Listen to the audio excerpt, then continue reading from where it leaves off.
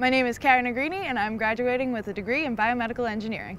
Next year I'll be going to Purdue to study veterinary medicine, and I'll be there for the next 4 years and hopefully getting a degree studying laboratory animal medicine. Originally I thought I would come out with a degree in biology. I always knew I wanted to be a veterinarian, but when I was in high school I experienced physics, which had been a new aspect to me.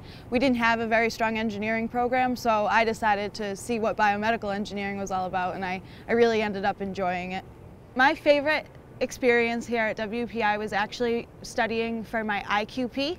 I was actually doing the project all by myself. It's not usually a traditional way to do it, but I wrote a paper on transgenic animals, so genetically modified animals, and I found an internship that I was able to study at the same exact time, so I really was able to get a hands-on experience while I was writing my paper. I think what I've been challenged the most with is the amount of group work that we get here at WPI.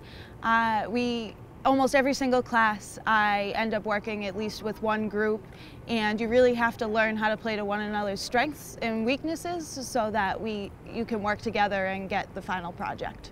The project work here at WPI has really changed me in the fact that I was able to work with group members all the time in all my classes. That has been a huge help for my future.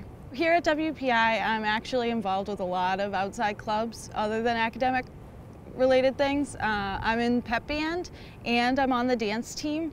I think WPI is set apart from other institutions in the fact that we focus on the project work and we focus on being able to work with other group members so that once we get out into the real world, we're not going to be caught off guard where we have to actually work with other people.